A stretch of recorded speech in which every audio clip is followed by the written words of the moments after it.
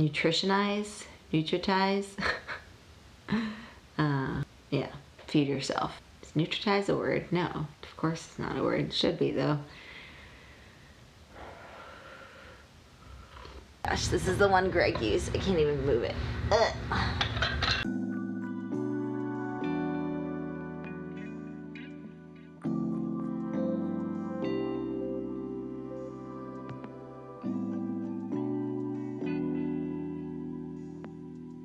Alright, so it's the morning of the day after I started the fast.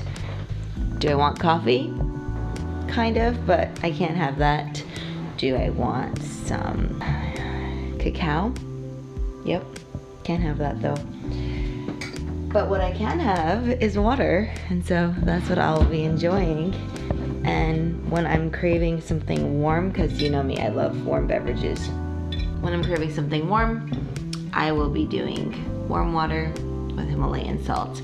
And it's amazing how that really satisfies your like hunger. And if you have a little bit of a headache, like I remember the first fast I did, I was getting a little bit of a headache, and it was from an electrolyte imbalance, lack of electrolytes, and that helped me. So let's see what happens this time around. But either way, I'm gonna need that salt, particularly in the summer and it's humid and we'll be going out for a little walk. The sweat that comes out of your body, I need to replenish that with my electrolyte intake. So yeah. Cheers.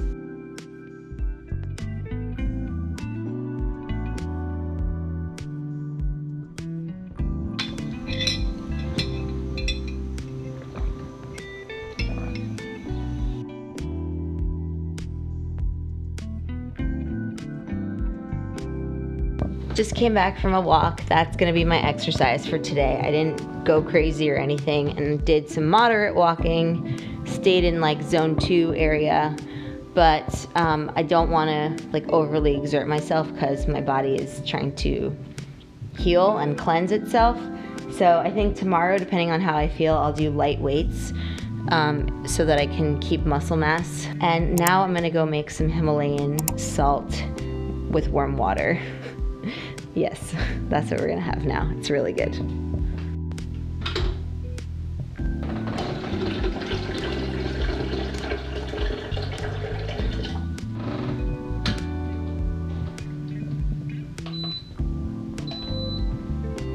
I'm definitely feeling more tired and a little bit more lethargic than I would like to, but that could be because I need some electrolytes.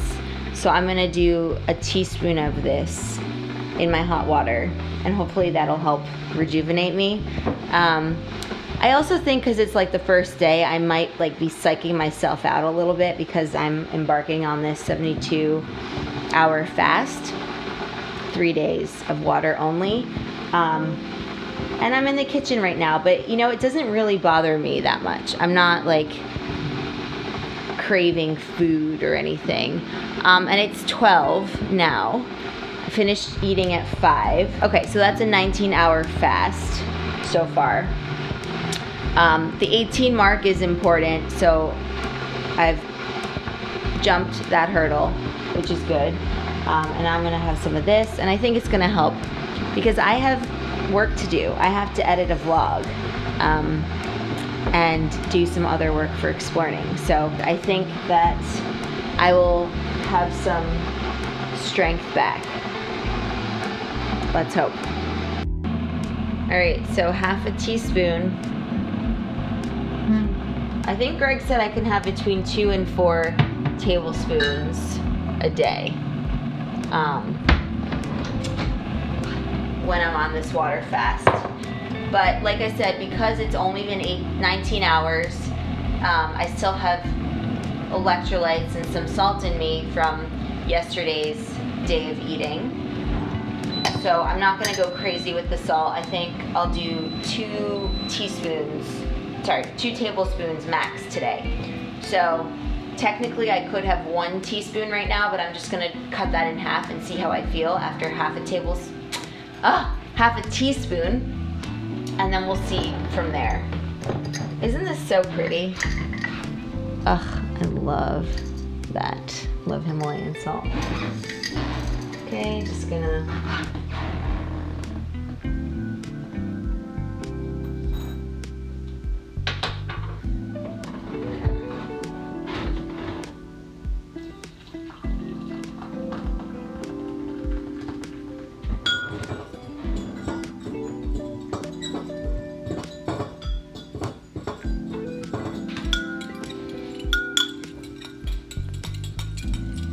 all right, my first meal of the day.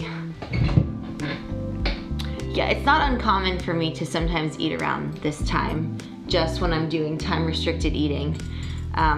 But when we were in the park this morning, I was telling Greg that it just kind of, it almost feels a little bit harder. I'm gonna move this plant out of the way because the light. Oh no, it's just kind of overcast. But I was just telling Greg that I think I'm psyching myself out a little bit, which I shouldn't be, because I did this already once before, a little bit different. I did a 3-day fast mimetic, well, 2.5 day fast mimetic, and then 2.5 of just water. But it'll be interesting to see how 3 days all in water goes. That tastes good. Like I'm like craving this right now. You know what I mean? Oh, it tastes so good. So it's kind of like, imagine your favorite soup or your favorite warm beverage. Something that really makes you feel all warm and cozy and just that really nice feeling of being sated and, you know, you're not like hungry or anything. That's what drinking salt warm water on a water fast is like. I don't know how to explain it otherwise.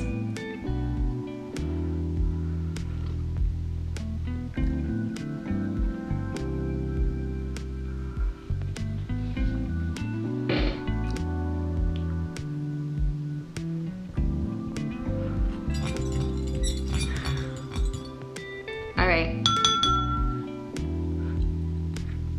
I'm going to go and enjoy that. And like I said, I have work to do. So I want to make use of this valuable time to be ultra productive, because it's amazing how much time we spend on food prep, groceries, eating the food, cleaning up after eating. Like, it's just like multiple hours of a day. But it's nice to take advantage of this time to just have, like, you know, periods of time, blocks of time where you can get into flow state.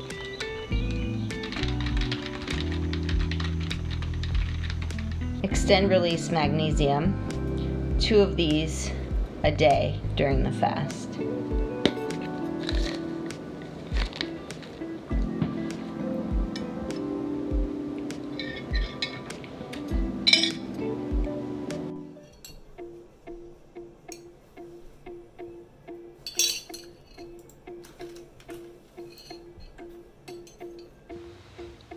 So I did not give an update of the end of, let's see, day 1.5, because I had a really bad migraine and I wasn't feeling well at all. And I'm not sure if it was because of like a caffeine withdrawal, even though I drank cacao and decaf coffee, but still. Or if it was because of the fast, if I maybe drank too much water. I think I had like maybe 3 liters of water, I don't know. So you don't really know. But I had a really good night of sleep. I made sure I was in bed at like, I don't know, 7 p.m. And yeah, I got full hours and now I am past the halfway mark. So I think I have 32 more hours of fasting. In terms of hunger levels, I'm actually okay. I just walked into the kitchen, like I don't feel hungry. I'll feel like a little bit hungry, just like here and there, but then it goes away very quickly. So let's see today on day, I guess, 2.5. We'll see how I feel. But I'm trying to figure out the correct water balance because I don't want to deplete my, like, the nutrients that I still have from my food 2 days ago. And make sure that I'm not like wiping out my electrolyte. So we'll have to see what to do about that. But I think I think today I'm allowed to have, so yesterday I only had one tablespoon of Himalayan pink salt mixed into my warm water. So that was 2 times of a half a teaspoon. But today I think I can have up to 4. I'm gonna check that with Greg. Between 2 tablespoons and 4 tablespoons. So we'll see. Yeah, it'll be interesting. So far I'm feeling good on day 2. I'm gonna drink my water. I'm going to, it's funny because I'm actually in the middle of editing some cooking type vlogs, and so far it hasn't bothered me. Like, we have some delicious recipes that we want to share with you all, and one of the ones that I'm editing right now, totally fine. Don't really, we're talking about food with Greg, like what we're gonna make after this fast, and yeah, it doesn't bother me. Like, I could probably walk over and open the fridge right now and be okay. So yeah, it's interesting. It's more so I'm afraid of getting another like migraine or headache. That's what I'm a little bit afraid of. Oh yeah, so okay, I feel a little bit hungry right now, but then it goes away. So I am going to get my day started. I probably will, yeah, so I'm gonna have to do a light workout because I don't want to be catabolic. I don't want the fact that I'm not eating anything for 3 days. I don't want my body to then start eating away at the muscle that I've been building. Instead, I want it to go and get the fat in my body. And yeah, turn that into ketones and energy and all of that. You need some type of resistance training during this. That is very important if you don't want your body to eat away at the muscle, and I certainly don't want that. So yeah, that was a long-winded way of saying I'm gonna do a workout, and I'll probably show you what that looks like. Parts of it, yeah. I got my little training for today. Just gonna do some light weights. Exercise is really important during this time because that's really what powers on the switch. That's what powers up the fasting. So if I'm at a 5 right now, sorry plant, if I'm at a 5 right now without having exercise during this yet, then exercising low key but with weights will put me at like an 8. And I want the benefits. That's the whole point of doing this. So I have to push myself, even though I do not want to work out. Like, let me be very clear. The most I want to do is like do a walk in the park or just outside. I don't want to work out, but I know that I need to. My body needs this. So we're gonna do some, well, I'll just show you. I just came up with this. Some deadlifts, some chest press, some lunges, with weights, abs with shoulder press, goblet squat, biceps, and fly tricep kick back. So we'll see. This is a little bit aspirational, maybe. We'll see. You'll find out in just a moment. And I don't want to wake him up because, you know, he's like well into 4.5 days of this. It's very difficult, as one would expect, but I'm very happy to report that I was able to get some work done. Yay, rendered. And that I have way more energy than I did yesterday. And so that's really amazing to know, and it's a great feeling. And I think it has to do with my having done a workout. I really think so. It's amazing how those two things, doing a workout and feeling good, even when fasted, can really positively impact each other. So that's really interesting. I'm being very careful about not over drinking water. We don't want to get a headache. All right, back to work.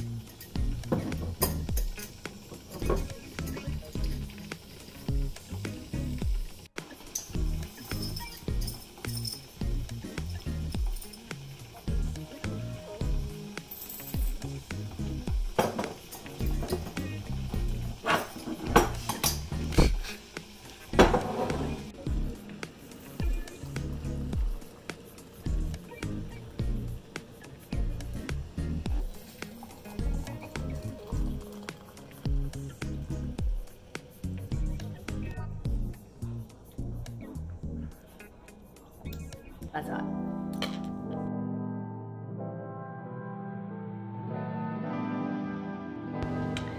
So I just noticed something very funny.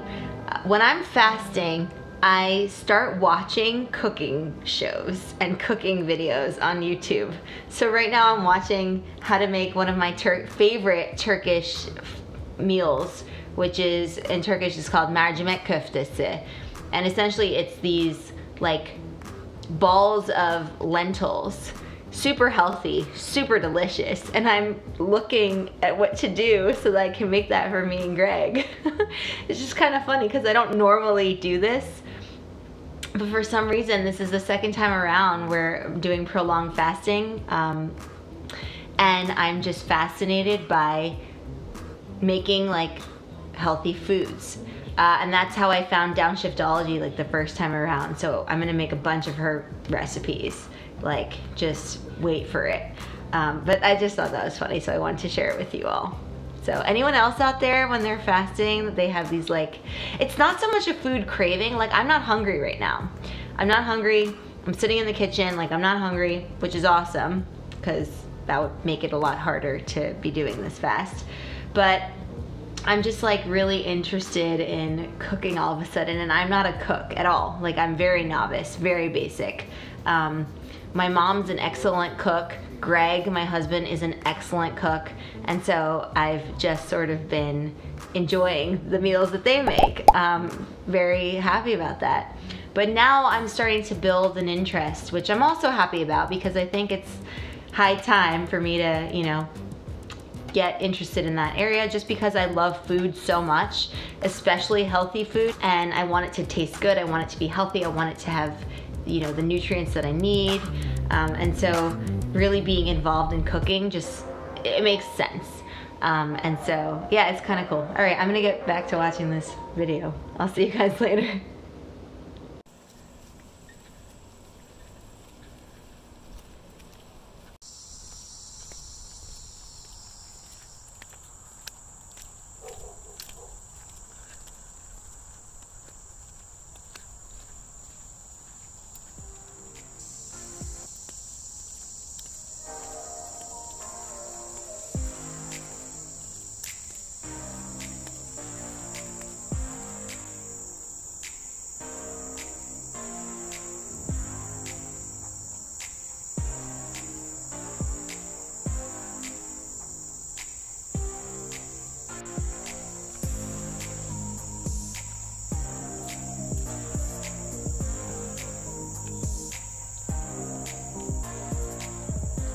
An evening walk on, now I'm in day 3 of my fast, so tomorrow afternoon is when I get to break my fast, and I am stoked about it. Let me tell you, stoked. Today was actually pretty good for me. I felt energetic, I edited a video, I did some other work and felt high energy, so that was awesome to feel that way.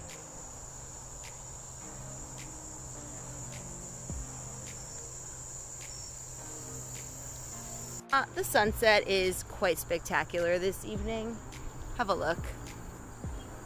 Can you see those colors? Ah, it's just incredible. So very beautiful. Oh my goodness. I'm just like marveling at the gorgeousness. Look at that.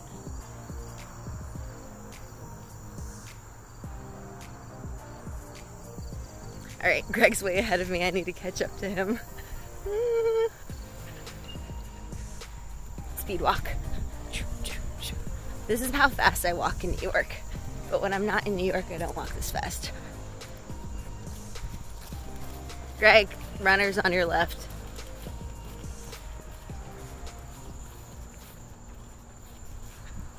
To get out of the way. So.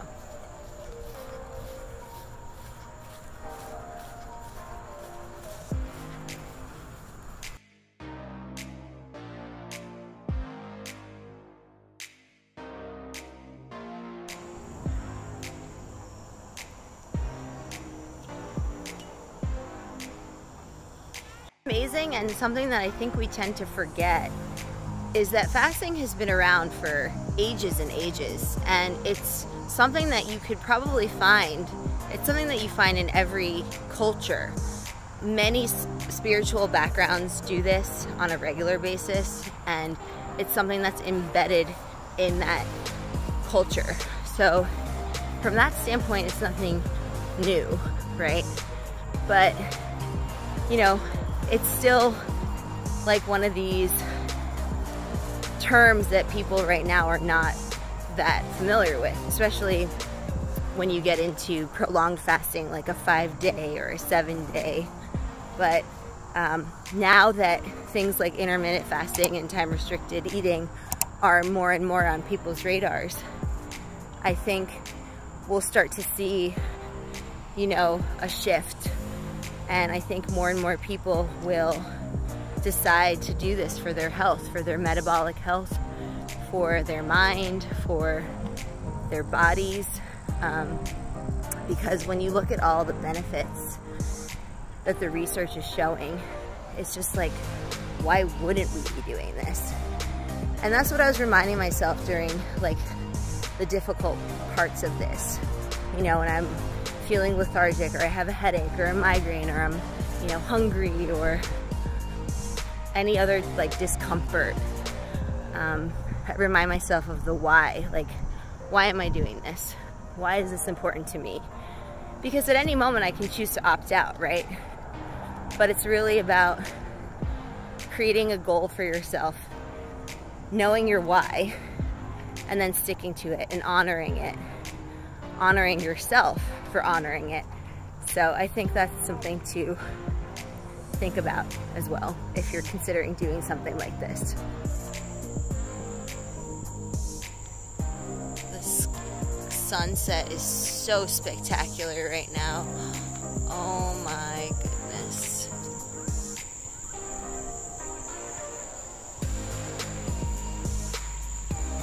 When we first moved here, and we came to this park and it was winter, and we were like, no one's here. Does anyone even live in this town?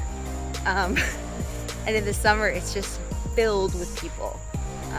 And you know, they have sports events, they have yoga, community yoga, and yoga classes and exercise classes and all that stuff. And it's just so different from what we moved into in the winter. I have to say, I am looking forward to it being quiet again in the winter, because that way I can feel more comfortable walking around. I mean, we bring our masks here, and we keep our distance, but it's nice when you kind of have it all to yourself. Do you know what I mean?